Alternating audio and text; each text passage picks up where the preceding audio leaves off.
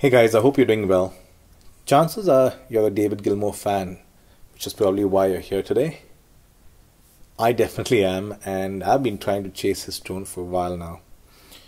And I think it's not just the sound of the amps or the effects, but it's also the way he plays those notes, the way he bends those strings, the way he accents each of the riffs, and it's all on the pentatonic scale. So I think he's got a really good approach to the way he solos, which is really hard to replicate. So after a lot of tweaking, this is the closest I've been able to come to his tone.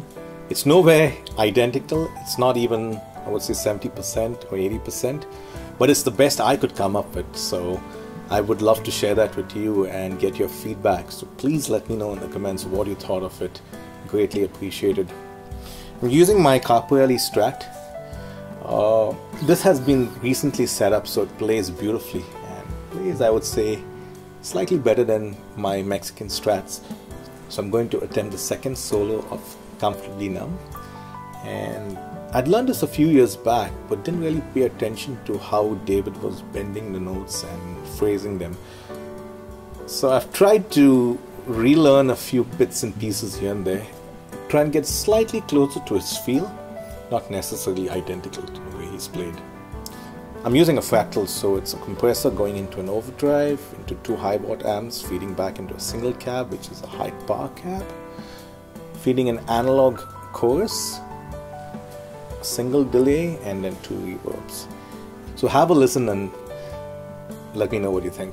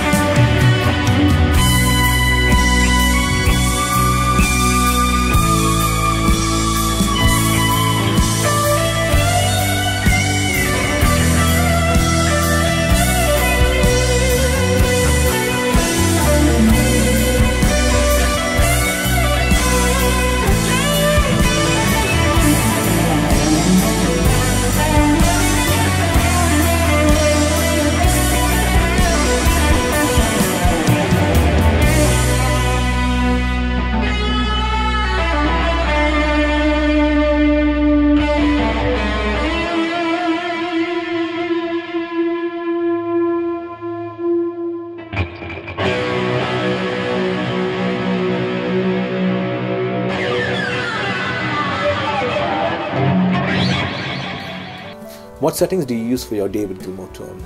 Please share it in the comments below. If you like this content, please consider liking, sharing and subscribing, and I'll see you on my next update. Bye now.